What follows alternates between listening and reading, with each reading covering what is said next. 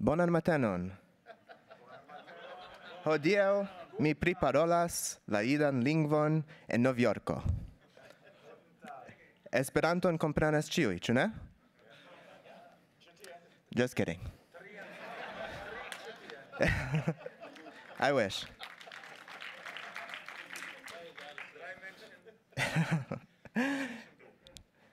Today I'll be talking about Yiddish in New York.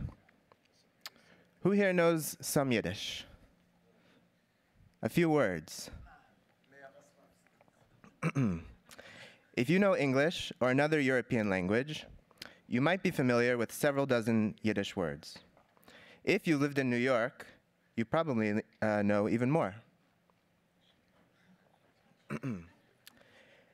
A recent study showed that having lived in New York was a significant factor in the use of words of Yiddish origin, even when other factors, like being Jewish or having Jewish friends, were factored out. In a recent interview by The Forward, President Barack Obama, who lived in Manhattan for a couple years while attending Columbia, was asked what he likes on his bagel. His answer, lox and capers are okay, but generally just your basic schmear. 3 words from Yiddish, bagel, lox, and schmear, in one question and answer. Not bad. Growing up in New York in an Orthodox Jewish household, I absorbed hundreds of Yiddish words, phrases, and calques through the variety of Jewish English that we spoke at home. But all that is, of course, Yiddish-inflected English, not Yiddish. I wasn't able to put together a single Yiddish sentence until I started learning the language at the age of 20. Today, Yiddish is the language I speak the most with my friends and colleagues, and it's from this perspective that I'm going to examine the following questions. Who speaks Yiddish today in New York? Why do they speak Yiddish? And how do they maintain the use of the language given the local and global dominance of English? But first, a few quick facts about the Yiddish language itself. This would be my concise definition. The traditional vernacular language of Ashkenazic Jewry. Let's unpack that. Ashkenazic. The Ashkenazim are an ethnic subgroup of the Jewish people. They began to coalesce in Central Europe about 1,000 years ago. Ashkenaz was at one time a Hebrew word for Germany. In the 11th century, they composed an estimated 3% of the world's Jews. But by their peak in 1931, before the Holocaust, they accounted for 92% of all Jews in the world. Traditional. Although all Ashkenazic Jews today can trace their ancestry to Yiddish-speaking Jews, linguistic shift over the past 2 centuries, and of course the Holocaust, which destroyed the Yiddish-speaking communities of Europe, has led to Yiddish being a minority language among ethnically Ashkenazic Jews today. Vernacular. The traditional communities of Ashkenaz were and are not monolingual. In fact, they've always been internally trilingual. Hebrew and Aramaic are also languages of traditional Ashkenazim, along with the rest of the world's Jews. But the languages have different functions within the community. Hebrew and Aramaic are restricted to written and formulaic use, as opposed to Yiddish, which is spoken and read by everyone, hence the vernacular. Yiddish ended up being spoken over a very wide territory. At its peak between the 16th and 19th centuries, it had the second greatest expanse after Russian of any European language. A Jew could travel from Amsterdam to Bucharest to Kharkov to Riga and never have to switch languages. Genetically, Yiddish is classified as a High Germanic language. Here's the Indo-European language family. And that little bud over there is Yiddish. But the language also has major Semitic and Slavic components. This union of diverse elements inspired Yiddish scholar Max Weinreich to coin the term fusion language. Of course, there's no such thing as a pure language. But in some languages, such as Yiddish and English, the synthesis of multiple elements is particularly salient. On the other hand, sometimes I hear, oh, Yiddish, that's just a mixture of German, Hebrew, and Polish, right? I think that's like saying that the human body is just a mixture of oxygen, hydrogen, and carbon. It's sort of true, but it misses the point. Let's take an example sentence. Der Zayde kauft a Sefer. This means grandfather buys a holy book. Here we see the mixture of words from different components. Zayde, grandfather, from Slavic, Sefer, book, from Hebrew, and kauft, buy, along with the function words from Germanic roots. A typical Yiddish sentence. However, if we try to mix around the components and make a sentence, Der Großvater is koine a Knige, where Großvater is from German, koine from Hebrew, and Knige from Slavic, then we get complete gibberish, not Yiddish. Here's an example of a more subtle synthesis of different elements. This, in the single term unterganvenen sich, which means to sneak up on, we have morphemes originating from Germanic and Hebrew. Unter from German, ganv, steal from Hebrew, and the rest also Germanic. But Slavic is also here under the surface. The combination of pieces meaning under and steal with the reflexive to mean sneak up on somebody is a Slavic pattern, like in Russian, podkrasться. Here's a different kind of example.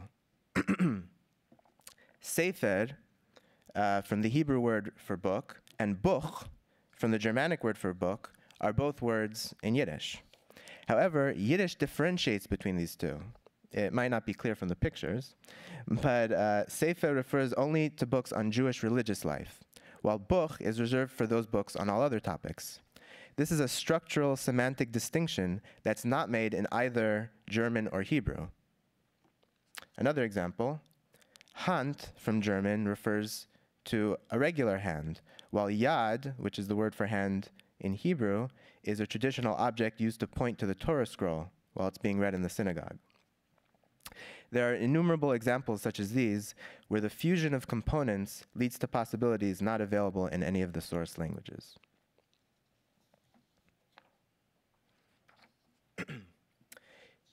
Yeah, that's right. Yiddish didn't begin making significant inroads into America until the 19th century. Advances in ship technology and the promise of economic opportunities led to a massive immigration of European Jews to America beginning in 1820. Targeted violence against Jews in Eastern Europe in the latter part of the century helped accelerate this immigration tenfold. Between 1881 and 1924, over 2.5 million Jews moved to America. And while the first immigrants spread throughout the land to work as peddlers, later ones increasingly never left the city of New York. This wave of immigration ended abruptly in 1924 with the passage of the National Origins Act, which set quotas for immigrants based on country of origin, and was especially intended to stem immigration of Eastern European Jews and others who disrupted the ideal of American homogeneity. By that time, 3 million European Jews had passed through Ellis Island, the vast majority Yiddish speakers, with about half living in New York City alone. This is the Lower East Side of Manhattan, when it was the most crowded neighborhood in the world, and full of Yiddish speakers. Over a quarter of the city's population was Jewish, which goes a long way towards explaining the linguistic facts mentioned earlier. By the way, this building that used to house the Vorwärts, a Yiddish newspaper, that at its peak had a daily circulation of 250,000, the highest of any non-English newspaper in America. It was also where my grandfather worked for 30 years as a typesetter. Today, after the murder of most of Europe's Jews during World War II and the repression of Yiddish in Israel and the Soviet Union, the New York metropolitan area has the most concentrated population of Yiddish speakers left in the world. This might actually make Yiddish a uniquely New York language today. I don't know of any other language whose major communities are in New York City. According to the most recent census data, Yiddish is the 8th most spoken language in New York State. This is a map of some of the largest concentrations of Yiddish speakers in the area. Down here, we have the two major populations in Brooklyn. Here's a close-up of Brooklyn. The highlighted area in the south is the neighborhood of Borough Park, and in the north is Williamsburg. You can visit these today. According to census data from the last few years, each has about 30,000 Yiddish speakers, though I suspect that that's an underestimate. Going back to the previous map, this point in upstate New York is Monsey, an area where, according to the census, almost half of residents over the age of 5 speak Yiddish at home, totaling about 10,000 speakers. The last two locations are possibly the most fascinating. These are two villages called Kiryas Yoel and New Square. In both, nearly the entire population is Yiddish speaking. We'll come back to them later. So who are these Yiddish speakers? While the enormous immigration wave of Yiddish speakers in the late 19th and early 20th century set the stage for New York as a Jewish city, practically none of the descendants of these immigrants speak Yiddish today. Instead, they followed the path of the vast majority of immigrants to the US and shifted to English within a generation or two. The same is true for most Jewish immigrants who have come to this country since then, including refugees from World War II. However, the Yiddish-speaking populations we just looked at, unlike almost all linguistic enclaves in America, are not comprised of mostly immigrants and their children. Instead, almost all are second, third, or even fourth generation Americans. But the dominance of Yiddish among them shows so far no sign of diminishing. How can we explain this phenomenon? The success of this language maintenance can partly be attributed to the influence of a single individual, Rabbi Yoel Teitelbaum. To understand where he came from, we have to go back to Hungary of the 1860s. Ready? At this time, most European Jews not only lived according to the precepts of Jewish law, but they also had components of what we would call culture, distinctive dress, names, literature, and of course, language. For centuries, assimilation, or acculturation as we know it today, was practically unheard of. The only way for a Jew to join Gentile society was to convert, and this meant abandoning one's community and family. The Jews of Europe were subjected to restrictions regarding where they could live, special taxes, frequent expulsions, and other disadvantages. Thus, their separation from the Gentiles was due to forces from both within and without. At the end of the 18th century, two concurrent phenomena began to bring change to this state of affairs. One was the Jewish Enlightenment, a movement that advocated the adoption of European Enlightenment values and integration into non-Jewish European society. The motto was, "A Jew at home and a person on the street." The second process, partially a result of the first, was the emancipation of Jews in various European countries. The French Revolution set this in motion with the emancipation of the Jews of France in 1791. Napoleon soon extended this to all Jews in the empire. Although he privately referred to Jews as the most despicable of mankind, he awarded them all the rights of Gentiles, but with a catch, that they abandoned their language, their educational system, and other aspects of their traditional way of life. This soon became the model of emancipation in a number of other European countries, who opposed the idea of a nation within a nation. Some Jews jumped at the chance to become equal citizens with the majority population, but others felt the price was too steep. Perhaps the most radical counter-movement to the Jewish Enlightenment began in Hungary in the mid-19th century. According to this movement, which came to be known as Haredi Judaism, or usually by detractors as ultra-Orthodoxy, certain Jewish cultural characteristics that we mentioned previously, such as dress, names, and language, were put on almost equal footing with the Jewish law of millennia. In addition, the movement encouraged isolation not only from non-Jews, but also from other Jews who compromised on the issue of acculturation. Teitelbaum was a descendant of a line of rabbis from this movement, part of a group of Haredi Jews called Hasidim. In his youth, in the early 20th century, Teitelbaum moved to a city in Transylvania called Satu Mare, in Yiddish, Satmar, and eventually became chief rabbi of the city. During the war, Teitelbaum narrowly escaped death at the hands of the Nazis, while nearly all of his followers in Satmar perished.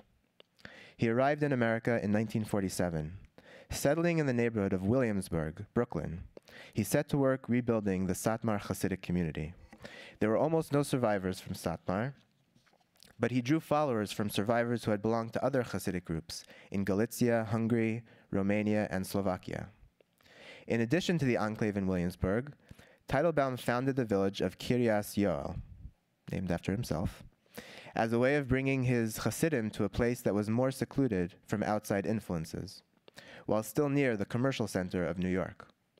Starting from a group of several dozen, the Satmar Hasidim grew over the next decades to become the largest Hasidic group, numbering today about 150,000 worldwide. Additionally, they've had an influence on the other Hasidic groups, many of whom have also maintained Yiddish, if not as consistently and ideologically as Satmar.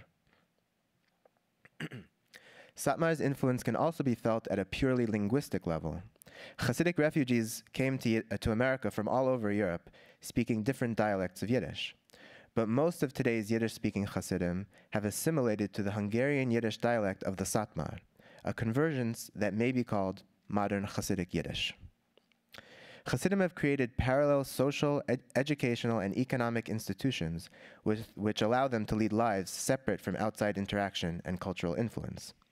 They have their own schools, including kollels, which are educational institutions attended by married men, stores, and media sources such as Yiddish newspapers and periodicals, and plenty of music. And yes, it is possible to buy a Metro card in Yiddish. Meanwhile, consumption of outside media and the internet are strongly discouraged, and TV is forbidden. The demographics of Hasidim are extraordinary. Take Kiryas Yoel, for example. The average household size is 5.8 compared to a national average of 2.5. More than half of the population is below the age of 14, the lowest median age in the country. The Hasidic population doubles every 15 to 20 years. Considering their meteoric population growth and success keeping assimilation at bay, it is easy to predict that Hasidim represent the future of Yiddish in America. However, although they already comprise the vast majority of those using Yiddish on a daily basis, Hasidim aren't the only ones to do so. After all, I'm not a Hasid, and neither are many of my Yiddish-speaking friends, such as the distinguished individuals depicted here. The second group I'm going to talk about today are the Yiddishists. This term means something quite different today than it once did. The word Yiddishism was coined over a century ago by Nathan Birnbaum, the same person who invented the word Zionism.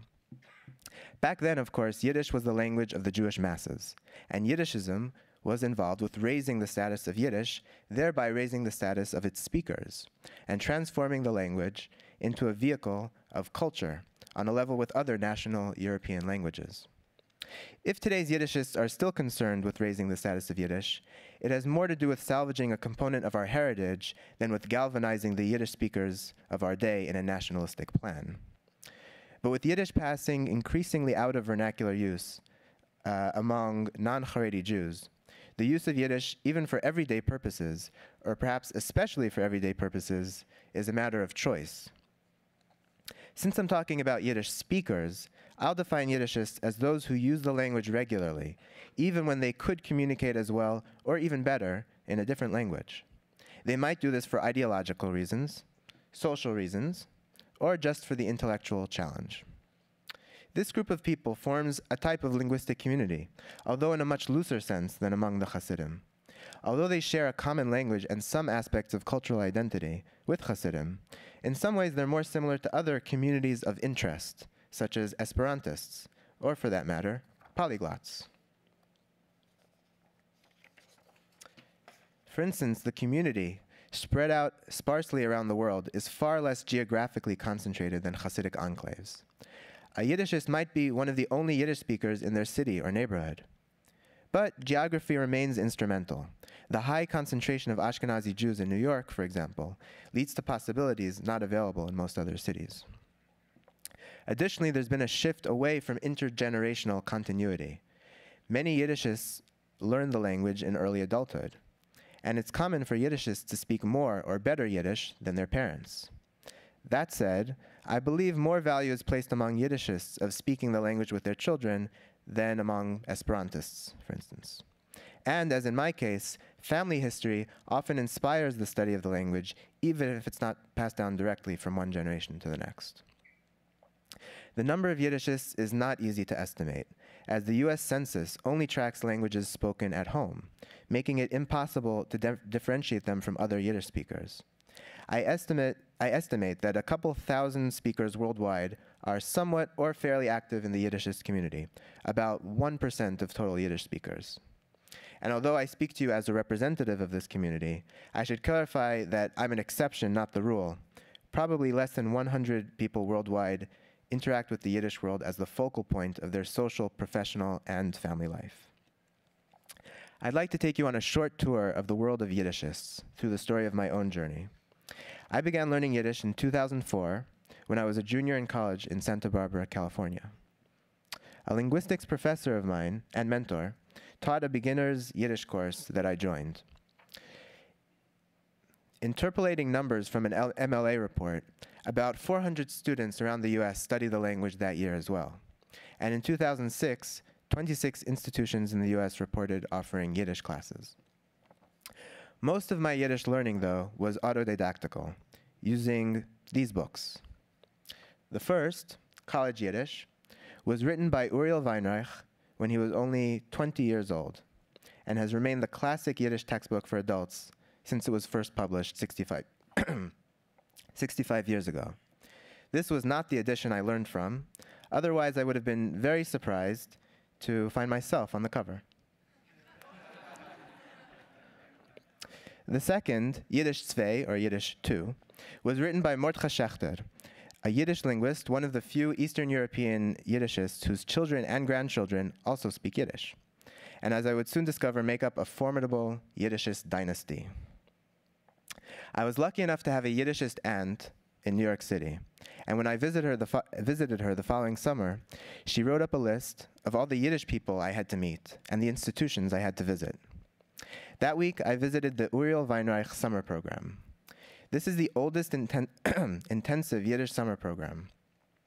The number of such programs has multiplied, and this summer there were programs in Vilnius, Paris, Warsaw, Tel Aviv, Amherst, and a second one in New York, which I'll discuss more at length in a couple minutes. As the number of college courses in Yiddish have been falling from year to year, these summer programs are becoming the primary way that young people from outside the Hasidic world learn Yiddish, and thus are important gateways to the Yiddishist community. That same summer of 2004, I attended the Yiddish Woche, or Yiddish Week. The Yiddish Woche is the largest and oldest annual Yiddish language retreat, running every summer since 1976. It's grown significantly in size in the last couple decades, with an attendance of about 150.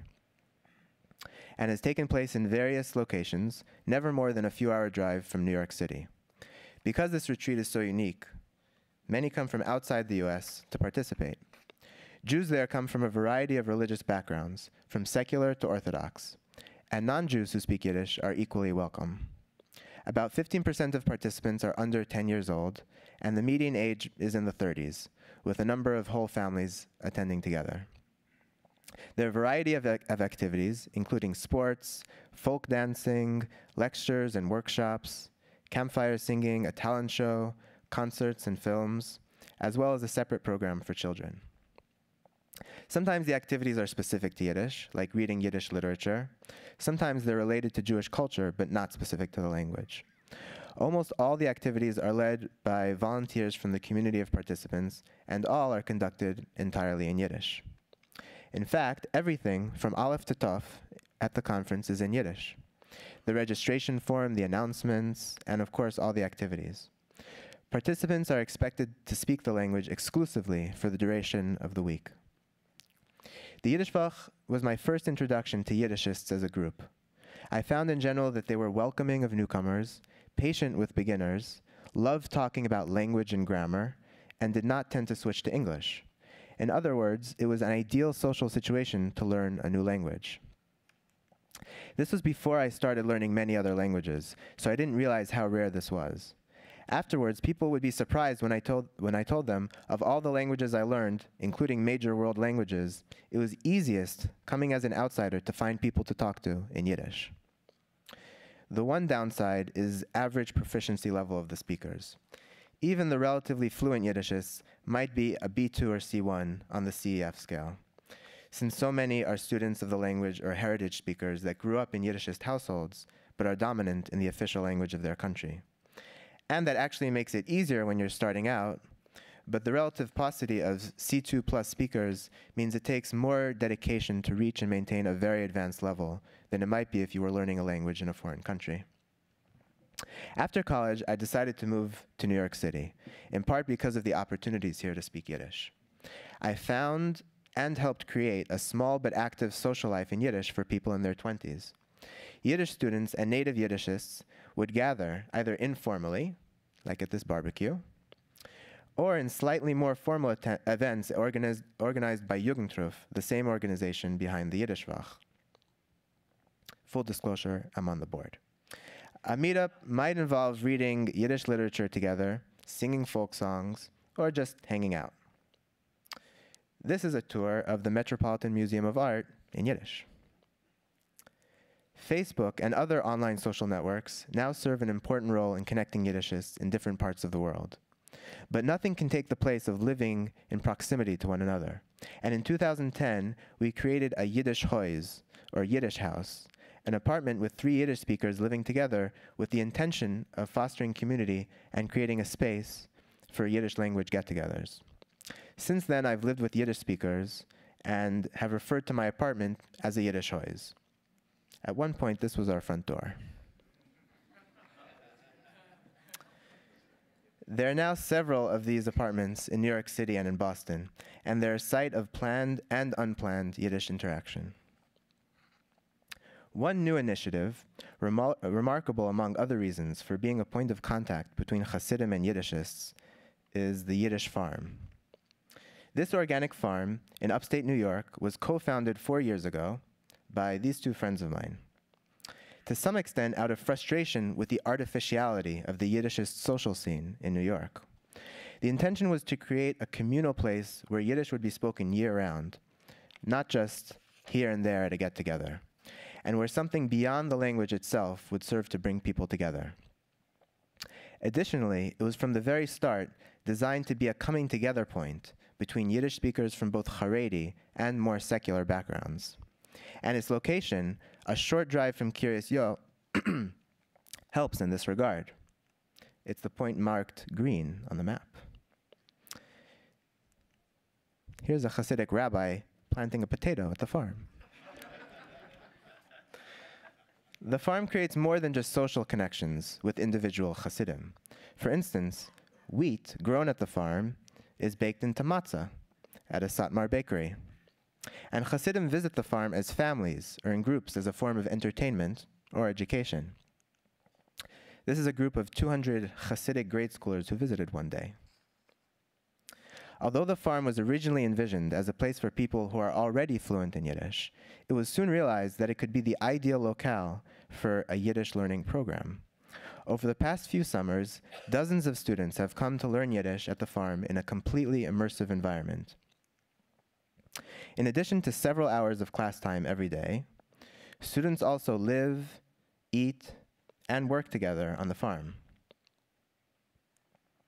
far away from the distractions of city life.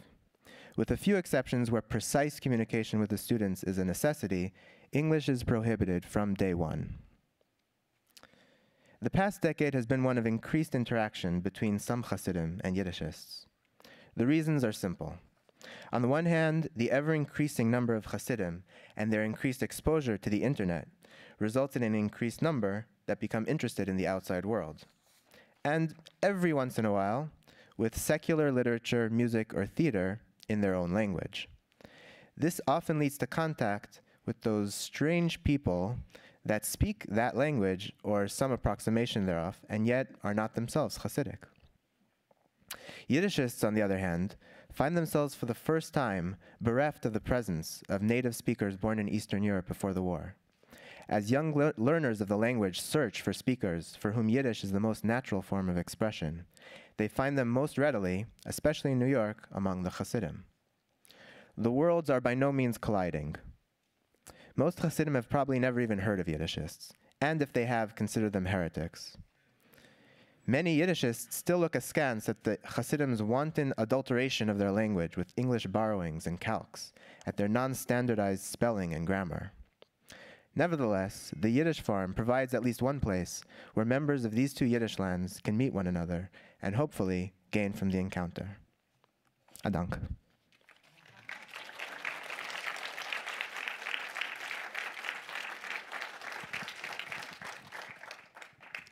Questions? Frages?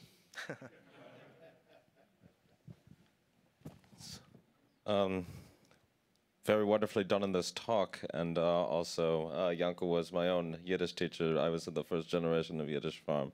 It's so strange speaking English to you for what is the first time. I'm curious what the situation of Yiddishists outside of the United States, primarily in Europe, Canada, Australia, and South America is concerned, and any other places I might have forgotten. Mm-hmm. Thank you. Great question. Not living in those places, I know a little bit less about that. But the second most concentrated place for Yiddish speakers would be Israel, I believe, in certain neighborhoods in Jerusalem and Bnei Brak. I don't have any numbers offhand of how many Yiddish speakers, but Yiddish, I've heard, is perhaps decreasing proportionally among Haredi Jews in Israel, but still increasing in absolute numbers. Other populations are in Antwerp, as you might know, which I still have yet to visit, but I want to. There's also, and that maybe is a community of about 10, 20,000 Yiddish speakers, including, at least until recently, it was called the last shtetl in Europe, because not only Haredi Jews there spoke Yiddish, but even the more modern Jews, because there was a high proportion of Haredi speakers, would also speak Yiddish, as well as many other languages. They're all very multilingual. There's also a Hasidic community near Montreal, and it's called Tosh. But if you're, I don't know if you were specifically referring to Haredi or non-Haredi. Otherwise, I don't know. Do you want specifics? Sorry.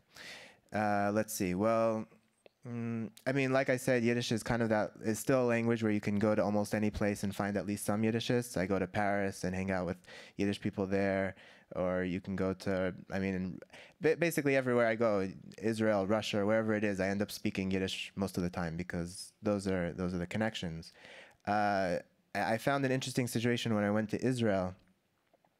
I kept meeting people and speaking Yiddish the whole time, and everybody that I talked to would say, "Yeah, there's nobody to speak Yiddish with in Israel. It's really," and yet I was speaking Yiddish with all of them. They just didn't know each other, and I think that it's not as much of a network as in New York, where it's concentrated and there's all these events. I think it's more individualized. But yeah, so I don't know if that answers your question, but it's basically you can find them everywhere, but it's, yeah.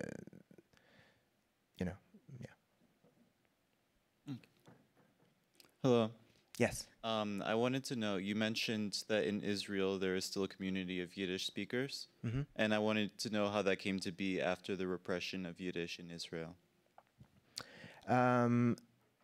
As far as I understand it, it was kind of similar to in America, where assimilation is a very strong force, and yet some people are just so stubborn that it doesn't make a difference. And that's basically the case in Israel. I think, yeah, the vast majority switched to Hebrew as a result of a very strong pressure, both social and legal and so on. But some people are just really stubborn. I mean, the Satmar don't recognize the state of Israel. They don't. Another factor in the language shift was when you accept money from the state, there's certain conditions that go along with them. Satmar refused to accept any money, so they were able to, keep a little bit more independent. And yeah, I think it's just stubbornness, I don't know, and ideology. Hi, how you doing? Quick question. So don't know that much about Yiddish. So how tied is it to Judaism and religion as far as, or is it not? You know what I mean? Because I know most languages are Spanish or Italian. Maybe there's not like a religious aspect tied to it, but Yiddish, it seems like there might be. How does that kind of play into it? And also, like what countries would you say speak most Yiddish? Good question. Thank Thanks. Yeah, it's interesting. It's, you know, the Yiddishists, as Yiddishists with the ist, were historically pretty secular, I believe. And some of them wanted to, for instance, also get rid of that trilingualism that I talked about, where Hebrew and Aramaic were very closely tied, at least in associationally, with the religion. And some of them wanted to be secular and even get rid of all the Hebrew words in Yiddish, try to de-Hebraicize Yiddish, and thereby de-religionicize the language. But yeah, so I think nowadays, at least I can talk from a personal perspective. I think if you want to appreciate the language in its full richness, I think it's basically impossible unless you're very well versed in all aspects of Jewish life, including texts, religious texts, and all these different things.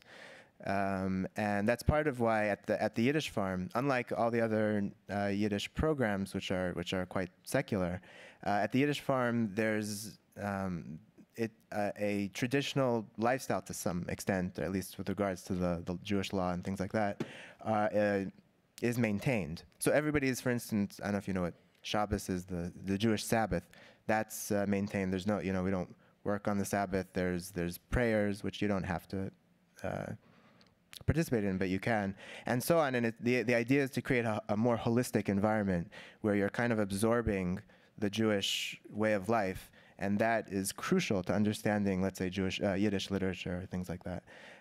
So yeah, hopefully that answers your question. Oh, and you asked also which countries you mean today? So like I mentioned, the New York metropolitan area is really the center, the largest concentration. After that, there's Israel. I mentioned Antwerp, and there's a few other communities scattered around. You mentioned the Uriel Weinreich program and the Yiddish Farm. And when you mentioned that, myself and a couple people around me, our faces lit up. That sounds like a blast. I was curious if you could talk a little more about that, if there are, like tuition fees and an application process, stuff like that. If you could talk a bit more about that. In general, yeah, there's a handful of intensive summer programs that go on every year. They all involve tuition. There's often lots of stipends if it's hard for you to afford. You apply for it. It's like an academic program. So. I think it depends on the program. If you're, sorry? Yeah, I mean, some of the programs kind of leave you on your own. Like in Vilnius, I think you kind of have to find your own housing. And maybe in New York as well, though I think there's also like a dorm if you want, or you can live anywhere in the city. At the Yiddish Farm, of course, everybody lives together, sleeps together, not like that. And... and everything it all takes place on a very, very small, environment. So there it's, you could take a hotel a few miles away, but usually people live on campus, 30-second walk from the classroom. Yeah. I was a little surprised yesterday when in one of the programs on indigenous languages, it was emphasized that several non-indigenous are leading the revival of indigenous languages. One of the non-Jewish Yiddish activists that I know, Tzvi Sedan in Israel, is also a leader of the Esperanto community. Could you expand on non-Jews who are involved in the Yiddishist movement? Yeah, I think it's interesting because Yiddishism, from the beginning, I would say, is kind of has an outsider component, not so much from non-Jews, but from non-Yiddish speakers. Nathan Berenboim was not a native Yiddish speaker. Max Weinreich was not a native Yiddish speaker. They spoke German at home. And that was the case for a fair number of Yiddishists.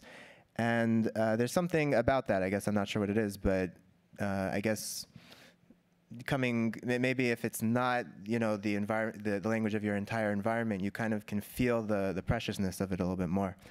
And definitely, especially outside America, there's a lot of non-Jews.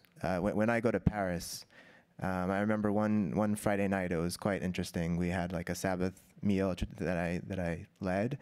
There were about 10 people in the room. Only 2 were Jews. Everybody was from a different country.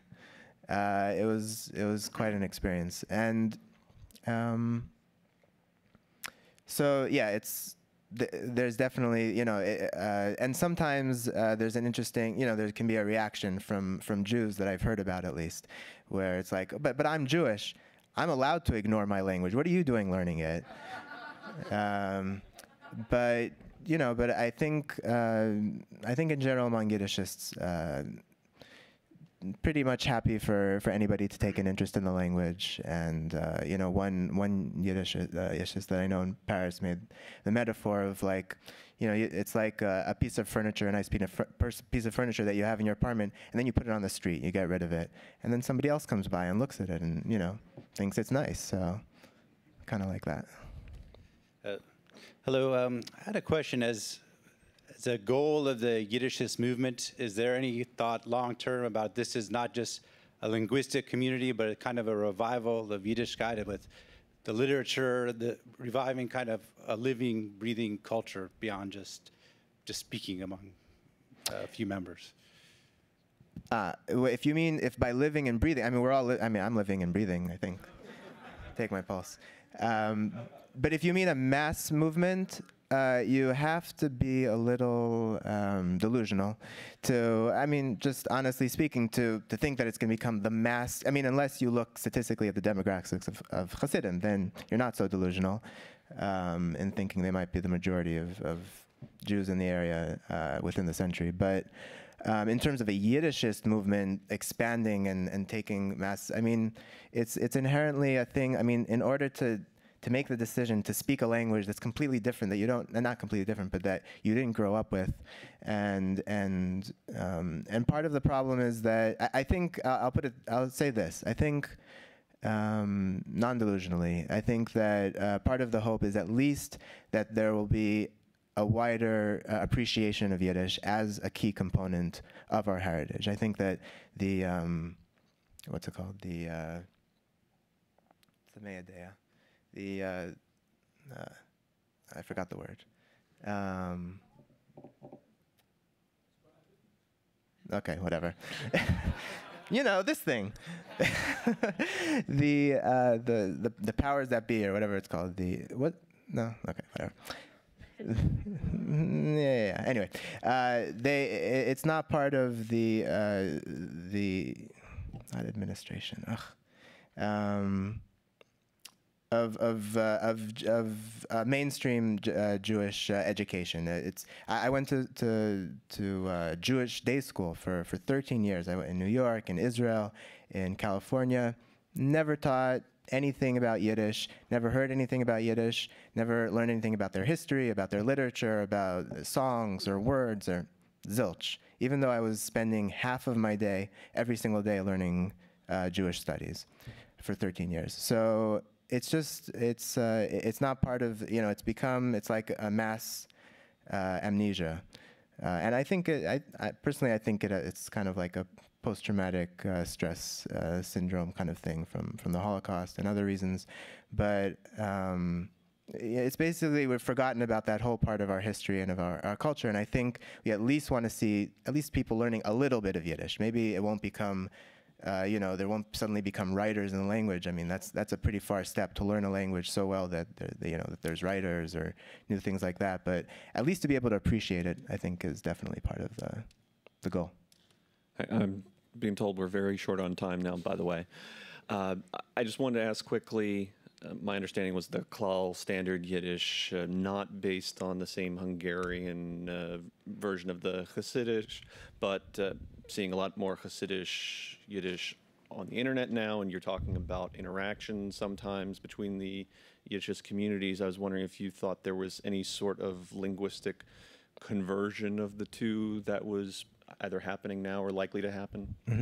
Like I said, the worlds are not colliding. I think Hasidim are going to keep speaking the way they're speaking. Yiddish is kind of like the Yiddish that they've inherited straight from Europe. The Hungarian Yiddish, part of the problem, you could say, has to do with that Hungarian Yiddish had very little influence on the formation of the standard Yiddish in Europe. It was just kind of like a backwater place. Nobody paid attention to it, and it wasn't part of that form. So they did turn out to be a little bit different.